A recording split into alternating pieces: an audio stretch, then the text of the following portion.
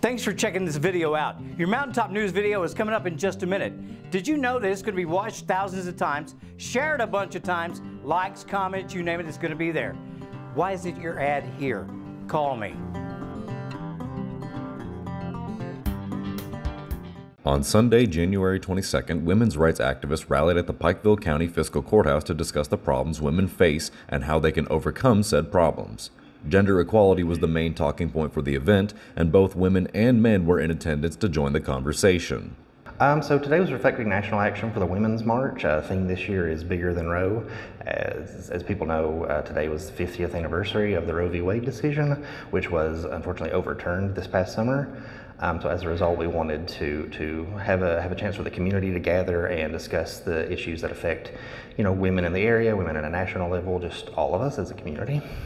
Here in Southern Appalachia, we're often characterized as backwards or conservative or uneducated. So it's wonderful to see people being involved in their community and involved in things that affect us on a larger scale to fight against those stereotypes that people tend to have against us. The rally also featured guest speakers and gave everyone in attendance an opportunity to voice their opinions. Those involved were able to show their dedication and advocacy towards today's socio-political issues. Okay, so in addition to myself, we had speakers today like activist Danielle Kirk. We had Stephanie Richards, who works with Artist Collaborative Theater, Dr. Janessa Kilgore-Bowling, all gave fantastic speeches. All of that's going to be posted on online and on our social media accounts. So if people weren't able to attend today, because I know it's a weekend, it's been a rainy day, it's not great to get out in. People will still be able to engage with the content people will still be able to engage with what we were doing here today.